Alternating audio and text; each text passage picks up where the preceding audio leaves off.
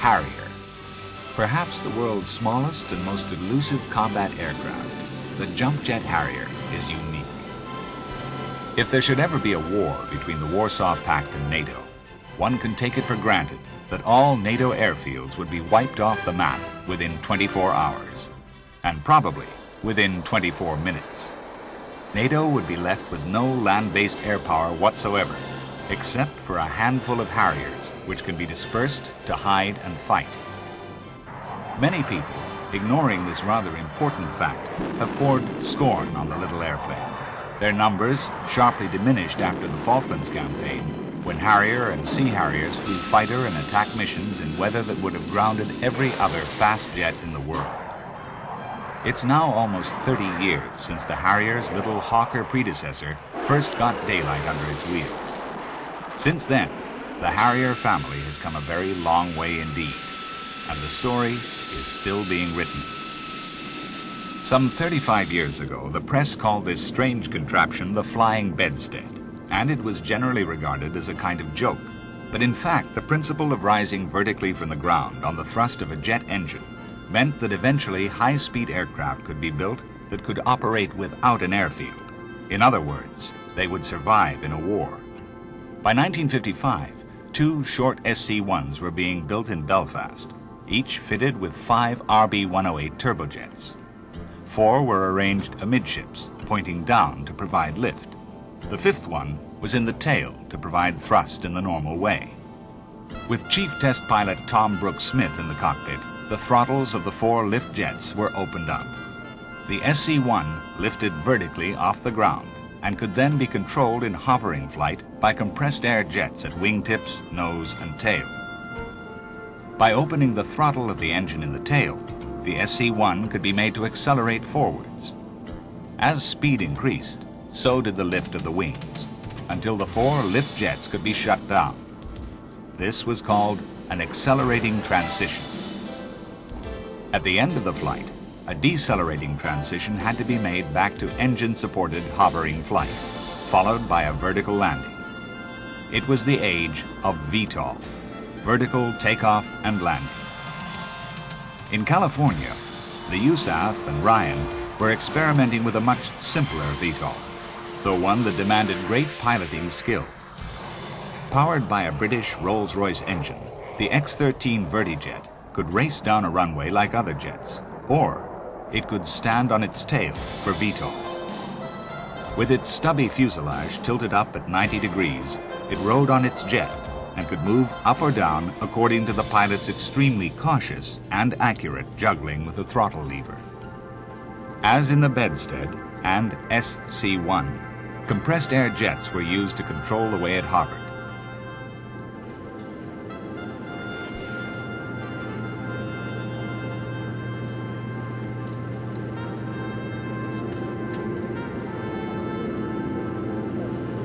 Its airfield was a huge flatbed vehicle called the Ground Service Trailer, whose large platform was raised by hydraulic rams into the vertical.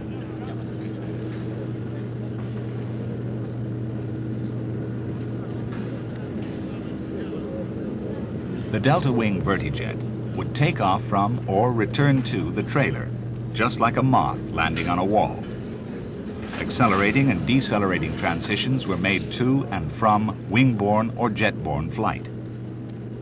Thanks to the nerve and piloting ability of Pete Girard, the test pilot, the Vertijet could put on an impressive show. But unless it could have been linked with computerized blind landing systems, it was impractical for an Air Force. It was, however, the Europeans who pioneered military VTOL, because, being nearer to a potential attacker, they saw that jet lift could enable their aircraft to escape from their highly vulnerable airfields. West Germany built the VAC 191B. This had a central lift cruise engine with nozzles that could point to the rear or downwards, plus single lift jets in the front and rear fuselage. These lift jets were derived from those of the SC-1 and were used only during takeoff and landing. A totally different German prototype was the VJ-101. This had 6 Rolls-Royce turbojets. 2 were mounted vertically in the fuselage and and used only for VTOL. The other 4 were in pods, pivoting on the wingtips, so that they could point downwards during VTOL or to the rear for supersonic flight. Another early jet-lit warplane was built by Dassault in France. Based on the Mirage 3 supersonic fighter, the Balzac featured an enlarged fuselage accommodating 8 RB-108 lift engines. None of these exciting aircraft was to lead to anything.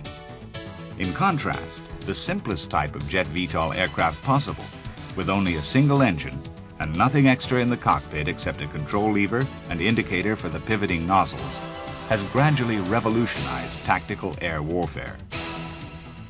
Not only has it enabled air power to be based virtually anywhere, but it has even enabled a war to be won that could not otherwise have been fought at all. This small research model was one of the many that were tested in wind tunnels, and in this case, on a whirling arm. The problems were enormous, and many had never been met before. When the rear jet nozzles were angled down under the tail, it was expected that the tailplane would be thrust violently down, pitching up the nose uncontrollably. Models eventually showed this fear was groundless. This whirling arm rig was used to investigate the rapid accelerating and decelerating transitions. This pioneer VTOL was the Hawker P1127. Nothing like it had ever been seen before. For the first time ever, here was an aircraft powered by a single jet engine, which could rise off the ground vertically, with its fuselage in the normal horizontal attitude, and accelerate forwards under perfect control to jet fighter speeds. This prototype was a later P1127, called a Kestrel, first flown in March 1964. This was 3.5 years after the first tentative tethered hover of the first P1127. With its unusual landing gear retracted, the Kestrel could do most of the things a 1950s jet fighter could do. It could also slow to a standstill, hover in mid-air if necessary, and finally make a feather-light vertical landing. A fast pass at the Farnborough Air Show by 2 Kestrels and a Hunter served to show that the little Kestrel, despite all the penalties of being able to hover, could beat the conventional Hunter in speed, range, and rate of climb. The key to all this was the amazing Pegasus engine, pioneered by Bristol Siddeley, which became part of Rolls-Royce in 1966. For the first time, an otherwise normal turbofan engine had 4 nozzles. There was one on each side at the front for the air from the fan, and one on each side to the rear for the hot gases from the jet. The nozzles are not actually part of the engine, but part of the aircraft. This leaves the basic engine extremely compact. Though very powerful, generating a thrust of about 21,500 pounds, it is only about 8 feet long.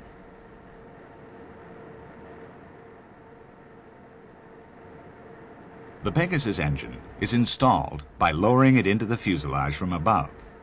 It is then coupled up to the 4 nozzles. These nozzles are arranged 2 in front of the aircraft center of gravity and 2 behind, so that the thrust lifts the aircraft straight up without tipping it up on its nose or down on its tail.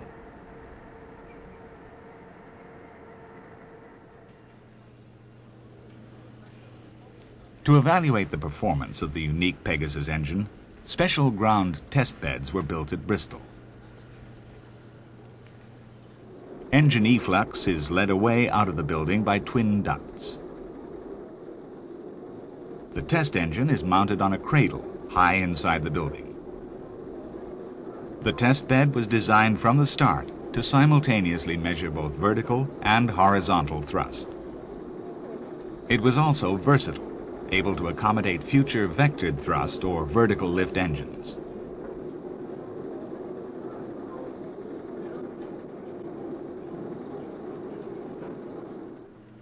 On this alternative outdoor test bed, the engine is started, and then the nozzles are rotated not downwards, but upwards, so that the 4 jets do not blast straight onto the ground as they would in the aircraft.